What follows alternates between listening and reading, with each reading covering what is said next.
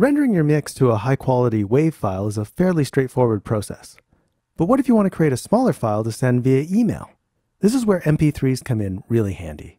When you export your songs in MP3, you end up with a file that's just a fraction of the size of the equivalent WAV file, without a lot of loss in quality. But there is a catch. You'll need to set up REAPER in order to enable it to render to MP3 files. I'm going to show you how. Let's start by assuming that you've already made your time selection. This is the part of the song you want to export as an MP3 file.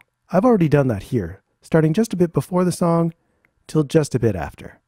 So once again, we're going to open up REAPER's render window.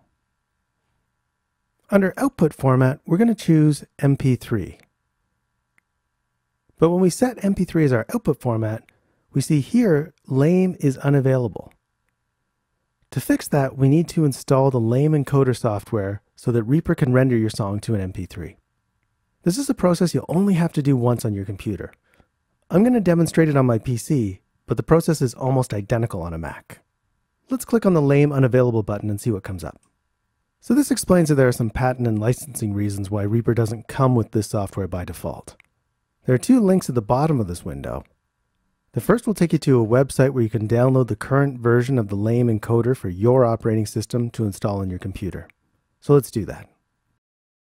Here we see the current download page for the LAME encoder for PC. If you're on a Mac, you'll be brought to a page that looks like this. And either of these pages may change from time to time, depending on the version of REAPER you're using and your operating system. To select the right file, we need to know if we're using a 32 or 64-bit version of REAPER. I'm using a 64-bit version, so I'm going to download this file. Now let's go to the Downloads folder. I'm going to double-click on the file and select libmp3 lame.dll and copy it.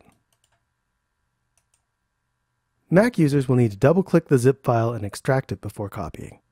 Next, let's go back to REAPER and check out the second link in the MP3 encoder configuration window. Clicking this will take you to the folder on your computer where REAPER expects to find the LAME encoder file that we just copied.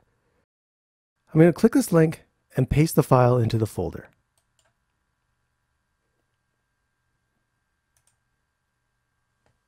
Finally, back in REAPER, we'll click Try to reload LAME library. Now REAPER is set up to render to MP3. So let's actually render our final mix as an MP3 file. Just like when we render to WAV, we have to set a few parameters first. Most of the time, I like to use maximum bitrate and quality mode. This sets the quality to 100 and the bitrate to 320 kilobits per second. This will give you the best sounding MP3 file, and it'll be considerably smaller than a WAV file. But if you need to create an even smaller file, you can switch the mode to constant bitrate. This will let you manually select the bitrate. The lower the bitrate, the smaller the file size. But it comes at a price. You can usually go as low as 160 and still get reasonable audio quality.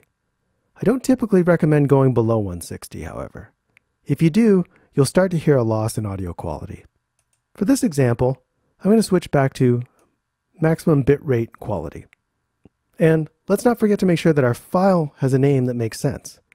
Again, I'm going to use the project wildcard, but instead of 16-bit master, which was the last thing we exported, I'm going to change this to 320 kpbs so we can easily see what the bitrate is.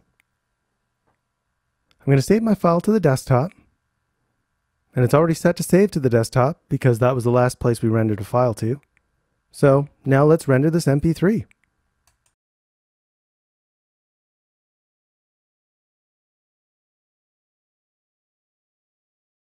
Let's go to the desktop and take a look at that file.